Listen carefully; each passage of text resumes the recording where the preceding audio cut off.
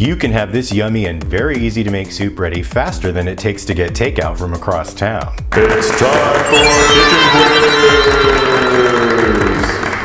Greetings peeps, welcome to another episode of KQ. Mitch in the kitchen here with you. Today I'm going to show you how to make very easy pumpkin soup. And coming up later, my partner Chef Philip will pop in to taste test the very easy pumpkin soup. This would be excellent for the holidays. Just so you know, the base version of this recipe is naturally vegan. I'll also show you some additional ingredient options for alternative versions as well. You know, because some of us just can't do without a little bacon. To make the very easy pumpkin soup, you'll need 1 white or yellow onion, 4 cloves garlic, 4 cups vegetable stock, 1 teaspoon salt, 1 teaspoon ground black pepper, 1/2 teaspoon ground ginger, 1/2 teaspoon ground nutmeg, 1/4 teaspoon ground cloves, 1/4 teaspoon ground cayenne pepper, 2 tablespoons maple syrup, 2 tablespoons olive oil,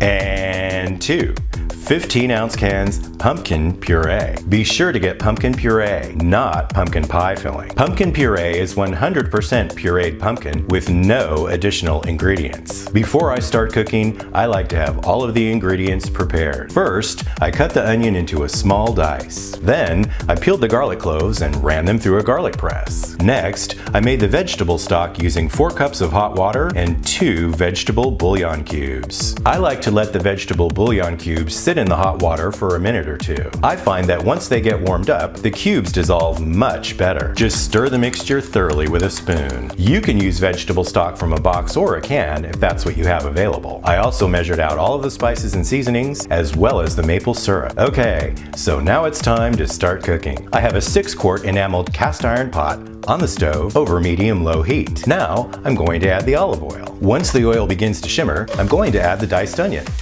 I just love that sizzling sound. I'm also going to add 1/2 teaspoon of the salt. This will help dry off the moisture and the onions will cook faster. I'm going to continue cooking the onions until they become translucent. This will take about 7 or 8 minutes. Now I'm going to continue cooking the onions just until some light browning occurs. This will help add more flavor to the soup. With the onions ready, I'm adding the crushed garlic to the center of the pot. I'm going to cook the garlic just until I can smell that wonderful garlic aroma. That will only take about a minute. I like to keep the garlic moving around the pan so it doesn't burn. Now I'm going to stir the onions and the garlic together. Time for the vegetable stock. I like to slowly and carefully add the stock, so hopefully I don't splash it everywhere and make a big mess. Now I'm going to stir all of the ingredients. I want the stock to deglaze the pot so we get all of that lovely flavor from the fond. Okay, now I'm going to add all of the spices and the remainder of the salt. Now, stir the spices and seasonings into the mixture. It is starting to smell quite amazing in this kitchen. Now it's time for the pumpkin puree. Just place all the puree right in the pot. And finally,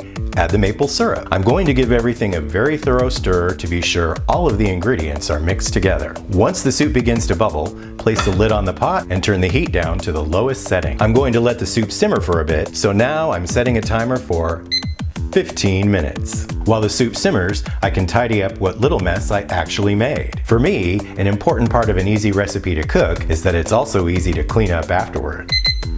Woohoo! Let's get the lid off and have a look. Ooh, nice and bubbly. I've turned the heat off and now I'm going to move the pot off of the hot burner. At this point, I like to give the soup a very thorough stir. If you plan to serve the soup shortly, leave the lid off so it can cool down to an edible temperature. We like to stash the very easy pumpkin soup in a sturdy, airtight container in the refrigerator. So, when we're hungry, all we have to do is warm it up. We can call the soup finished right now, as it is. Let's have a quick sample taste.